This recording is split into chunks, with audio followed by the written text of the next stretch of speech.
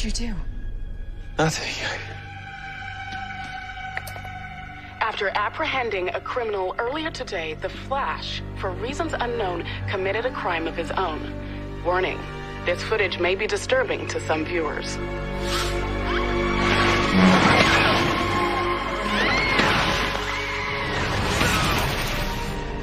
Our camerawoman was barely able to escape with her life.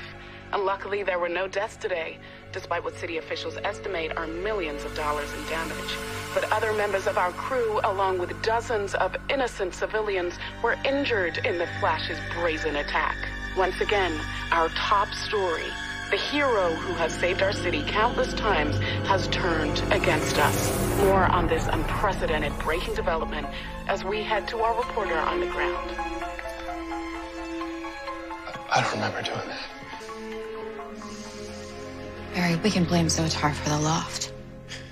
But she was in Medicos when you destroyed City Hall. Do you see? It's been you all along, Flash. Now do you believe me? No. This is one of your illusions, that's it.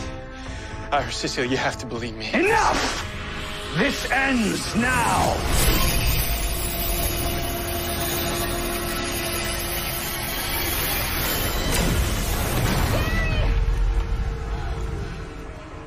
Fitting that I end your life with the undying fire of my homeworld, the flame of Pytar. Get out of my house!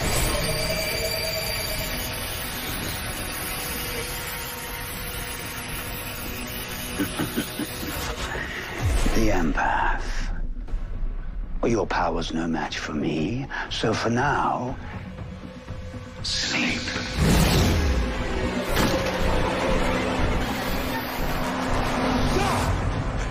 If it's me you want, get it over with. Gladly.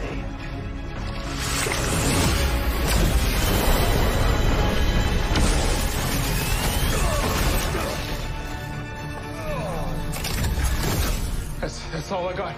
Barry, run. Gonna move, Chuck. What's wrong with you people? You saw the destruction he'll bring to the world with your own eyes.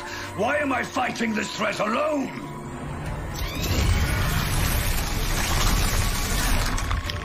Stand in my way again, any of you, and suffer the consequences. I will find the Flash and end him before he brings about Armageddon.